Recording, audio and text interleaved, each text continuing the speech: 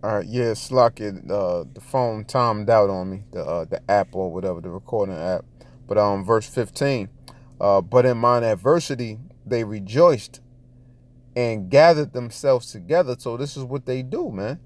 You know, they rejoice at our fall. Cause going to what Lamentations 2:15, uh, all that passed by their hands at thee, they hiss and wag their head at the daughter of Jerusalem, saying, is this the city that men call the perfection of beauty, the joy of the whole earth? All thine enemies have opened their mouth against thee. They hiss and gnash the teeth. They say, we have swallowed her up.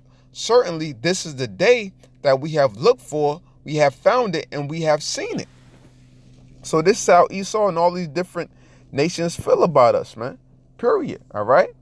So going back to verse 15, but in mine adversity they rejoiced and gave and gathered themselves together. Yea, the abjects gathered themselves together against me, and I knew it not. They did tear me and ceased not.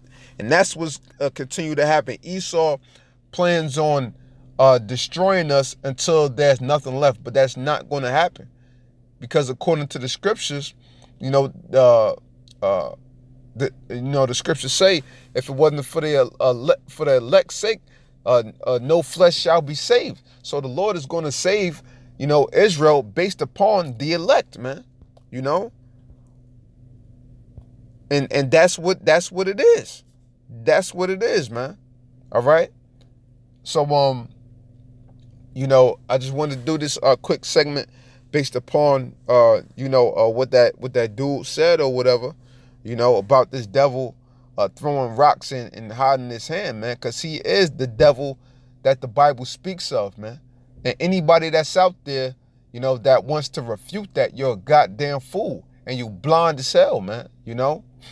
So with that, I hope this segment was edifying, and I'd like to give all praises, honor, and glory to Yahweh, Ba'ashem Yahushua, Ba'ashem Rekakwadash, double honors to the apostles and the elders of Great Millstone, and shalom to Lek out there doing this work of faith and labor of love and true sincerity.